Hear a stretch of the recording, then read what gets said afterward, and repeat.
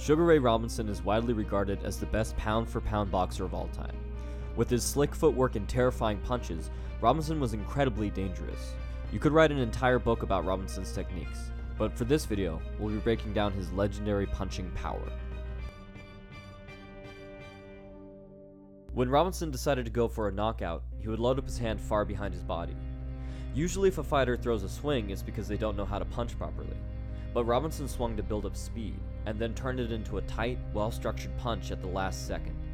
He used the weight of his body to pull his hand forward, keeping his arm loose and fast until the last moment. This is what's happening when you see his shoulder catch and then whip forward. He did this down the length of his entire kinetic chain, each movement adding momentum to the next. Legs, to hips, to shoulder, to elbow. This is known in kinesiology as the stretch-shorten cycle, where you gain power by stretching out the muscle and then releasing the tension, like pulling and then letting go of a rubber band. So how did Robinson get away with telegraphing his punches so much? Part of it was his speed, and part of it was his habit of changing his target mid-punch. He would load up low and go high, or load up high and go low.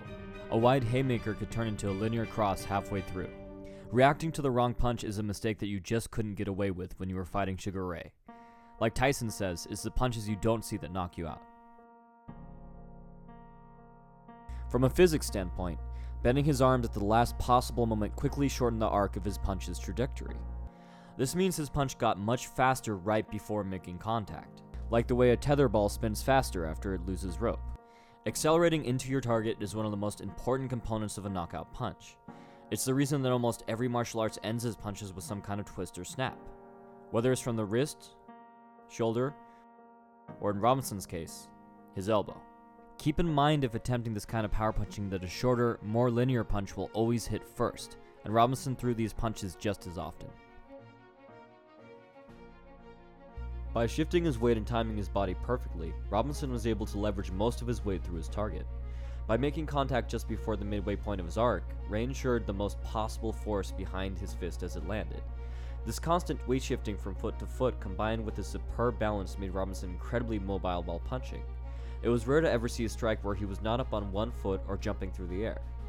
A stable base generally means more power but less mobility, but the last thing Robinson needed to worry about was power.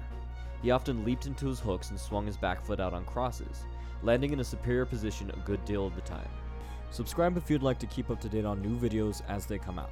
We have another video planned for Muhammad Ali, who was actually greatly influenced by Robinson, and more MMA fighters like GSP. Until next time, this is David from The Modern Martial Artist, wishing you happy training.